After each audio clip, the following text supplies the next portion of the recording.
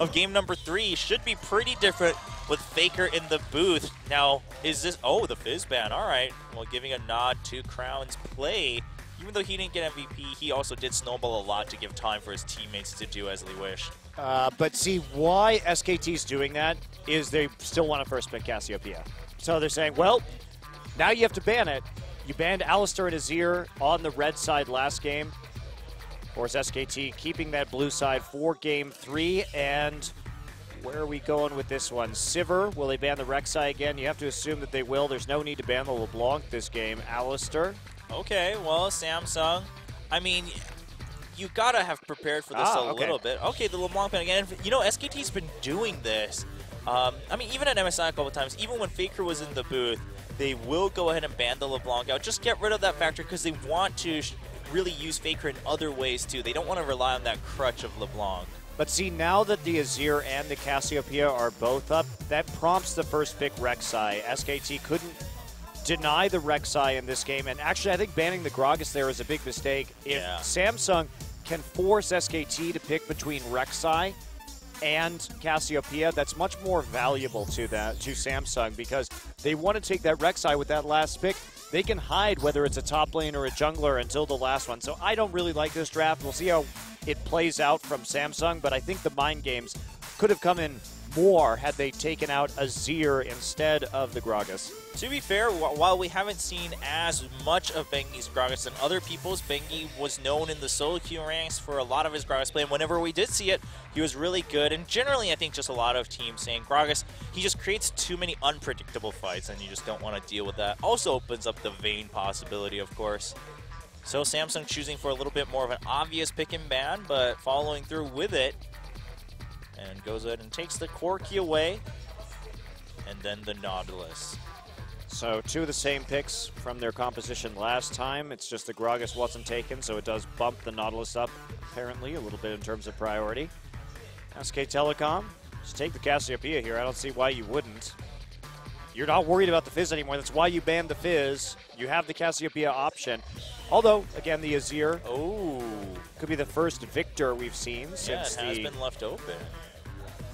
Patch change as well. But Faker, again, competitively undefeated on Cassiopeia. Yeah, well, he needs to make sure he's undefeated in as many as possible. Got to catch them all, Monty. Well, yeah, but you have to catch them and then do it again, so the bounty gets higher and higher and higher as it goes on. You see, just waiting for the mid lane GP from Faker one day. Oh, and the Victor lock-in.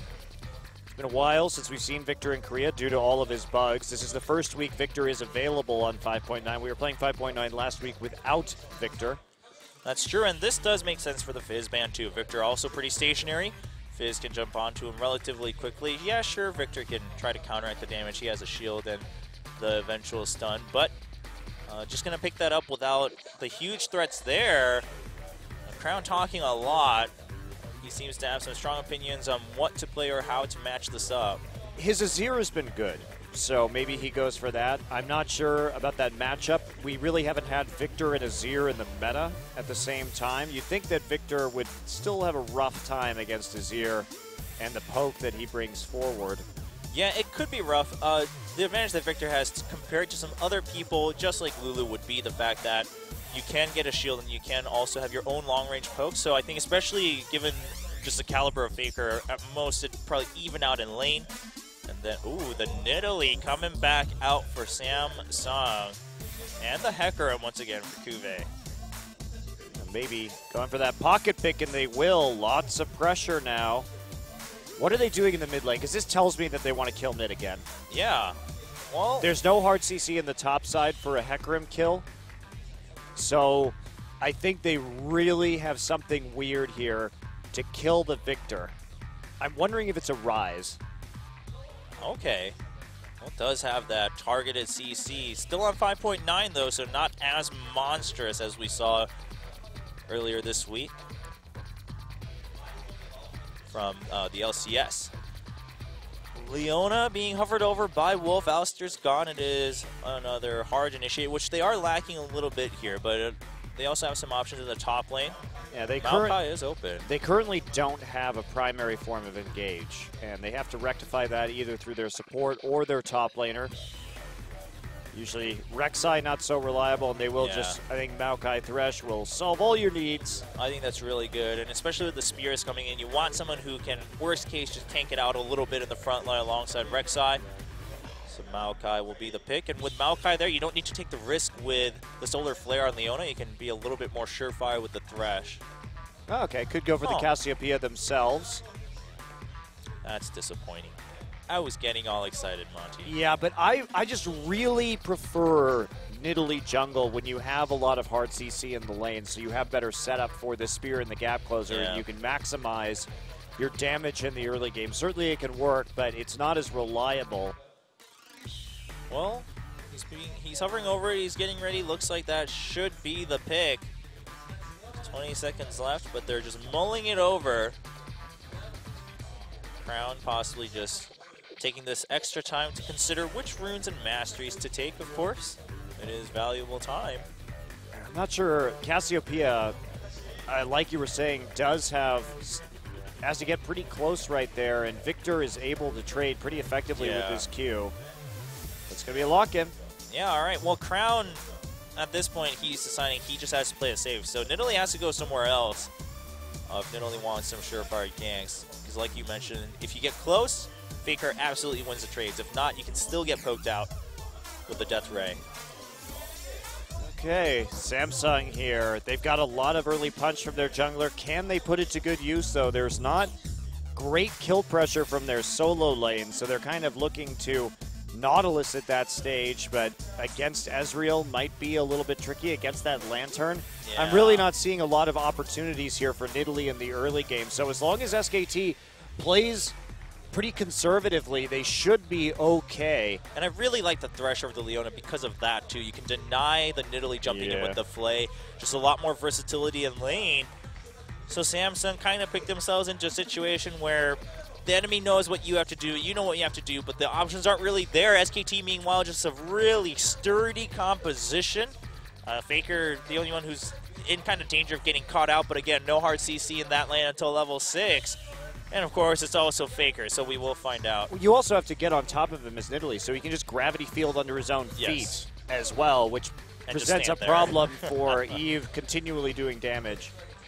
Yeah, it looks like it's going to be a tough game to get through for Samsung, and maybe this is what we talked about earlier, Monty. Samsung does drop off as the series continues to run out of options, but we'll see how it turns out in game number 3 as we jump into the Rift.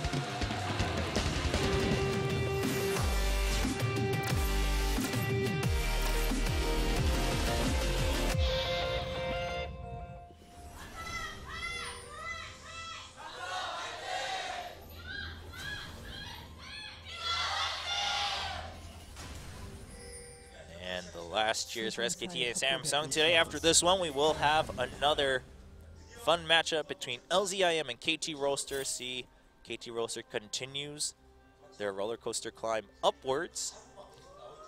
Will they have a roller coaster climb downwards, however, is the question. Faker's family here today, so at least they get one game of seeing him play.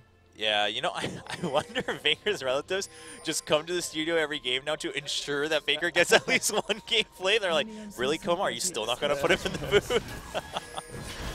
It's the Faker insurance policy. Well, would be pretty funny. But I'm sure they obviously, of course, support the team. I mean, Faker stayed with this team despite allegedly getting so many offers globally after last year. He stayed true and loyal to the team. Says a lot. I'm sure the team also offered him. Well, I'm sure. Some nice payment, but still, I mean, just a lot of people left Korea, man, and he decided to stick through and stick with Coma. It is true, but also just in terms of SK Telecom's reputation as an esports team in this country, they have been the premier team for many years now. Across different titles. Across different titles, and they've been willing to put more money into this scene than anyone else, so it does make sense. And there we go. Looking at the win rates, only 40% for Eve's Nidalee. Yeah, played it a lot when he first entered the scene, when Nidalee was kind of the hot stuff for everyone. And It's kind of hit or miss back then. Now it's become a pocket pick that he jumps back to. Indeed. So Marin just going to take a couple wolves there, then head straight up into the lane. Kuve wants to go for the camp and then teleport back up top. He will be probably, see what he gets in terms of his items. Gets just some mana and health pots to round out his inventory, and then TP's right back in. So Ignite again for Kuve. Not looking for the Cinder Hulk build. Yeah, just going to have some more lane pressure, have some more kill perk late game when he sticks on to most likely Faker. Especially with that Ezreal there. Faker getting some nice trades in. And Crown, if you're not going to win the damage trades, this is what you need to do. You need to at least stack up your passive, and that's the other danger. It's that you can't initiate that first. You always have to wait for Faker to turn his back after he comes in for a trade. Yeah, he looks like Crown just wants to play this out in a little more farm-centric manner. Faker allowing the wave to push back to him, wants to put Crown in a bit of an uncomfortable situation. He does have the longer range poke with the Death Ray.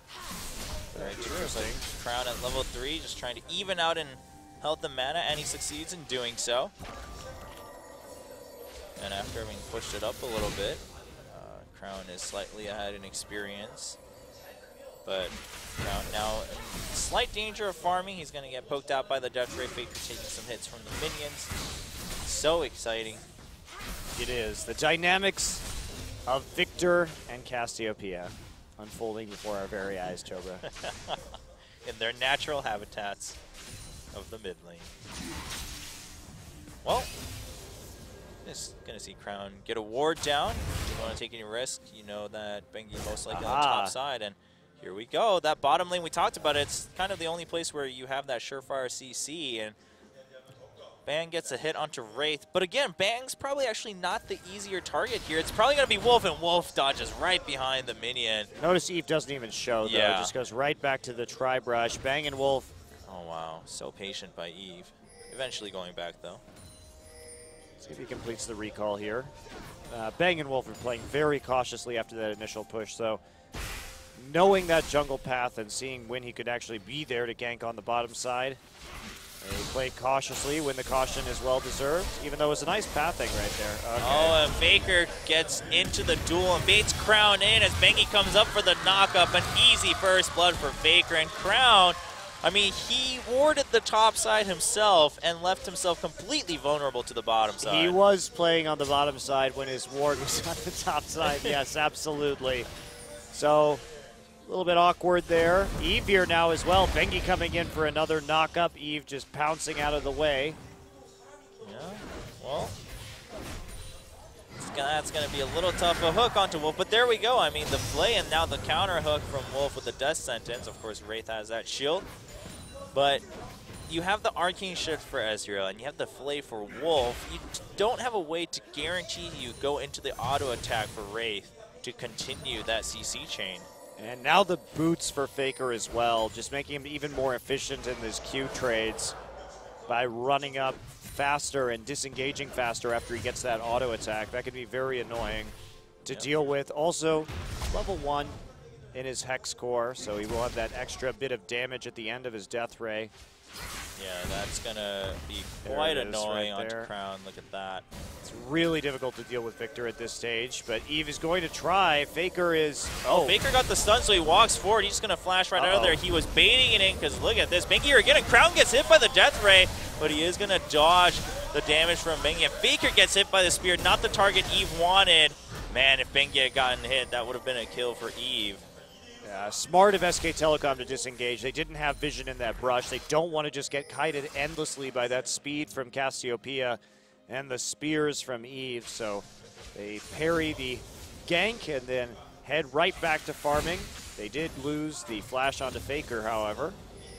Yeah, and now Ghost being used by Faker as he tries to run away. The hook not going to hit, and look at the ultimate coming in from Faker. It's going to be enough to take down Crown with the very last hit. Keeps it on Cassiopeia all throughout. Nice Death Sentence onto Wraith, and there's Gravdeal. He gets stunned right at the end of it. Faker just doing damage from afar. Bengi picks up that one. And the game is slipping away from Samsung already at 6-7 minutes. And this is why I had the question about the Cassiopeia, because we saw a lot of spears missing from Eve in these little skirmishes. There's just not a great setup for Nidalee. Crown gets all in right there. Wraith coming in from the bottom, but Wolf is already there. Look at this. Faker has the Ghost, Lantern's back. And that Chaos Storm just barely enough. Now watch this. Oh, you don't get to see the spear from Eve miss. But the gravity field well placed, and that is 2-0-1 for Faker already. Kuve already used Onslaught of Shadows to start this duel. Marin low on mana, but Kuve, dodges away from Bengi, but gets slowed by the Arcane Smash. Bengi looking for that knockup. Kuve just trying to draw as much time as possible and pressure Marin. I don't know where Kuve's going. Oh, he's waiting for Eve, but he's taking too much damage. Whoops. And now the game is completely deteriorating. There's just so many knockups that Eve has no control over Nidalee. And the 40% win rate continues to drop. Well, Samsung. I do like the Eve pick, or the Nidalee pick for Eve. Oh. Bang just used the True Sharp Barrage. He's low on mana. He has to flash out. The hook missing again from Wraith, too. It's miss all your skill shots day for Samsung, apparently, in this third game. I mean, they were so spot on in game number 2. And even in game number 1, they played it well. But it looks like they are a little bit rushed right now in all their skill shots. And also in the mid lane, really a lot of credit to Faker, too. I mean, he used his Ghost as soon as he saw Wraith earlier come in to dodge a dredge line. Hello. Hello, Crown. There's the Chaos Storm. And Wolf just going to take the Petrifying Gaze for his teammates. Faker doing enough damage with his abilities from afar. With everybody still coming back up, that was a very low-risk dive. And there's just no one else to stop it from Samsung, so that snowball keeps getting bigger and bigger and bigger right now in favor of SKT. And it's just, you can tell the difference in coordination between these two teams. Eve just a little bit out of sync with his lanes. Meanwhile, Wolf there for the instant Lantern onto Faker. They've been responding a lot better to these all-ins. And Samsung also, you have to keep in mind, Faker had that immediate power boost when he got the Hex Core for his item. But tier, it's 2 tiers for Eve and Crown. I was looking at that earlier. We know Eve likes to go fast tier. He really, really does, because he likes to stack it up into a Seraph's Embrace as quickly as he possibly can. But that also means that maybe you can't 2v2 in this situation with 2-tier champions. And that's why I thought that Cassiopeia really wouldn't be picked in the mid lane here, because there's just not enough power in that 2v2 to make Faker hurt early. Yeah, you're missing both factors, the hard CC and the damage here with Cassiopeia in the laning phase. And Crown, I mean, sure, if you dodge the Death Ray and then you go on for the engage while we look at this gank in top lane, Kuve does have Onslaught of Shadows. He's just going to ult out of there and continue running away, hightailing off the top lane. He loses a lot of minions, though, as a result. Yeah, Marin and Bengi just making sure no one else shows up to pick it up either. And wow, Samsung just getting really shut down by SKT in Game 3. Samsung just can't hold it together for an entire best-of-3, ever. It's disappointing because this team has flashes of brilliance, but when it comes to getting a victory in an entire series, they just can't make it work. No, well, except against Spenu. Well, Spenu has a lot to learn, and they definitely seem to be learning here and there, but they're very new to all of this as a 5-man roster. So, yeah, I mean, what can Crown do? He can just stack up his passive when Faker chooses to give him the option. 0-3-0 for the Cassiopeia and 40 CS behind.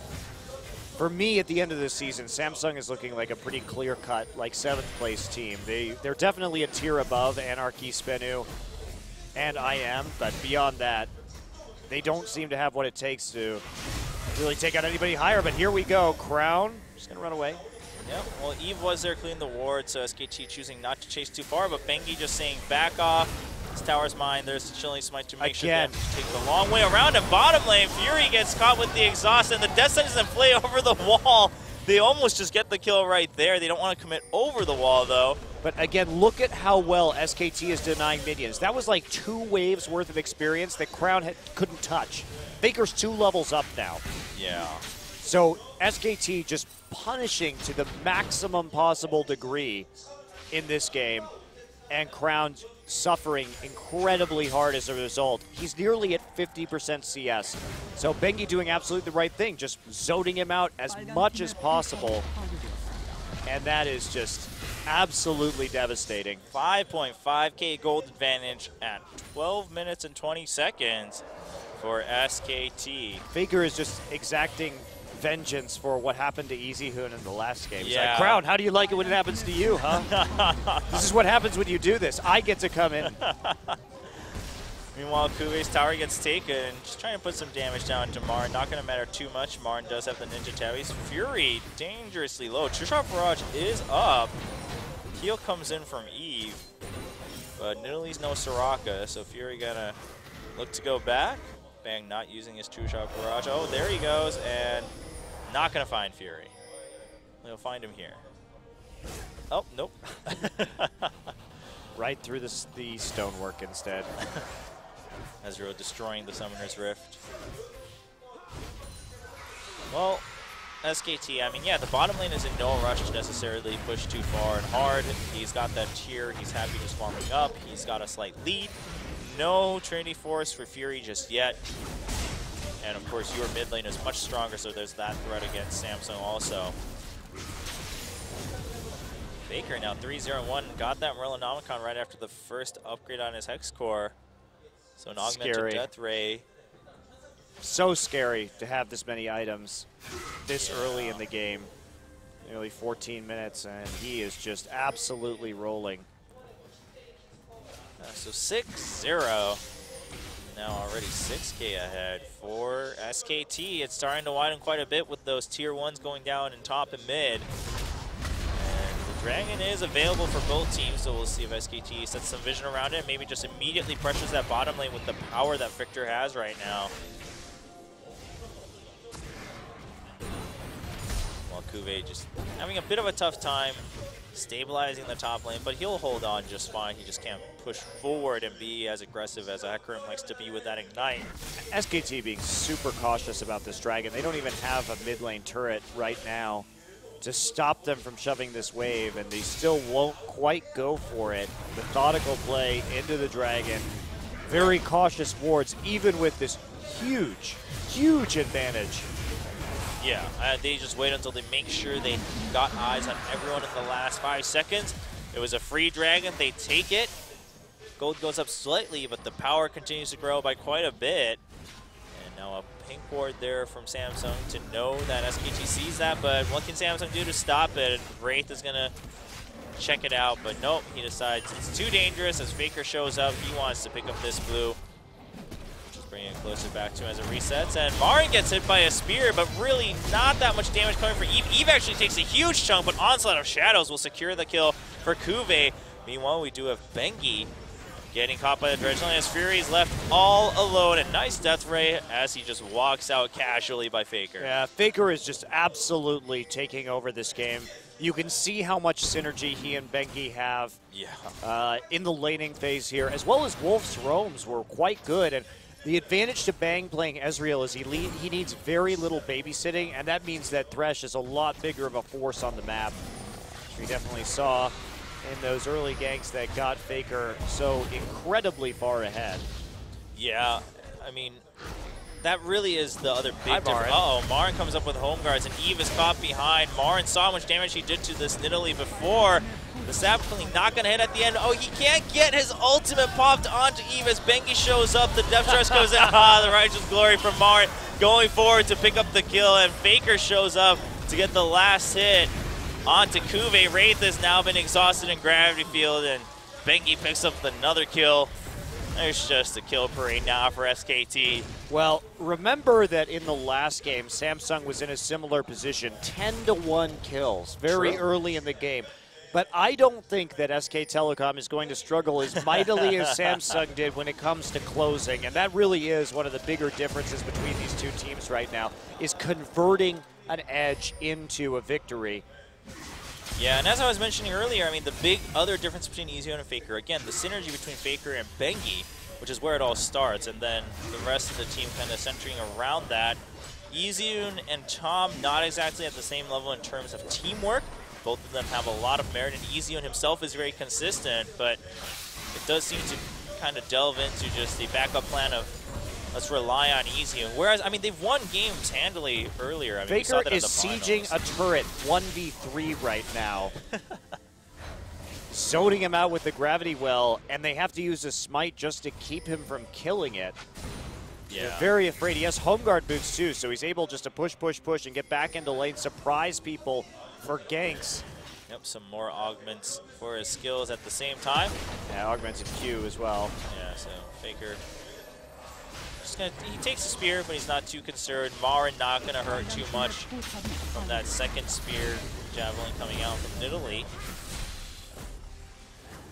And Samsung, again, just doesn't have the answer to block this off. SKT also not prone to making as many mistakes as Samsung might have in game number 2 in order to secure this game. Now, Yeah. Wolf Faker's solo pushing too is just ridiculous. Like, the fact that he's able to exert this much pressure by himself is pretty amazing. Going to go back and get a needlessly large rod.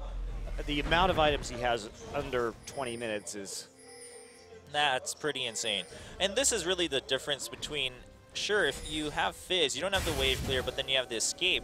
But you know what, if you don't have an escape, you just ward better, your teammates get vision for you, and then you can shove out the lanes really well with this Victor. Well, Kuve just trying to farm up, really. He doesn't want to get into a full-blown trade here, especially with more minions on Marin's side. It's a testament to how far Marin is ahead that he doesn't have... Whoa, hello, Eve. And goodbye. And thanks for the red buff. Wow. Well, Kuve now has to be scared. It's a short-lived Italy, but Italy has a Magus enchantment here, so pretty much zero tankiness.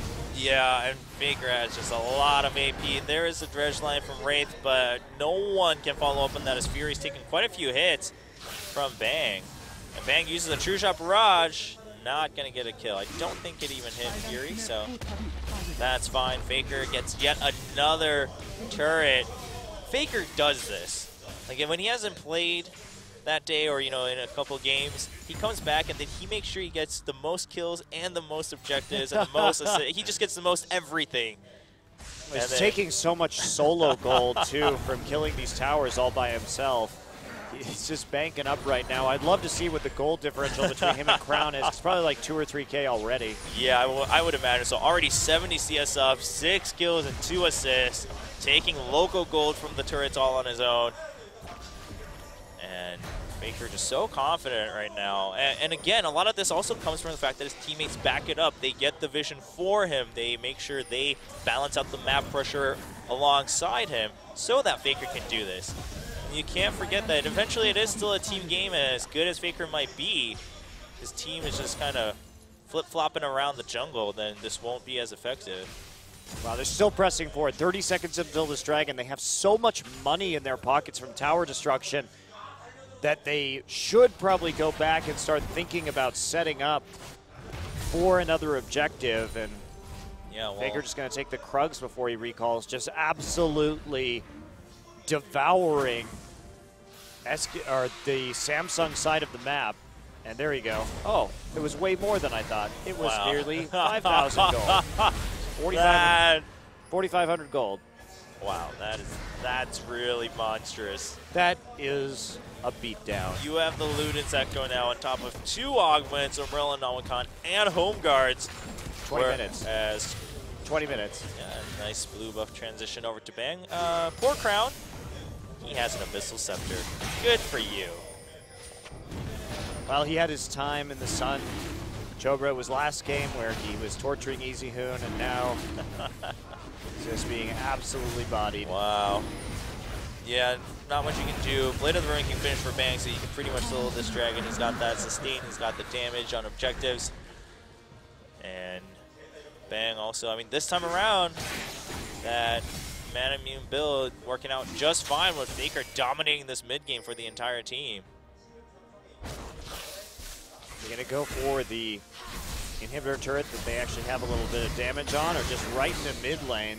Yeah, Banky and Faker. Whoa, the flashback from Crown. He knows he needs to make something happen. The depth charge comes in, but no damage on the Faker. Spear does land, but look at the Death Ray and the Chaos Storm. Crown's just gonna go down. He wanted just one more Twin Fangs. Oh, wow, a nice Lantern combo, and there's a shutdown coming for Kube. Faker following a little too eagerly as Wolf led the way for another kill.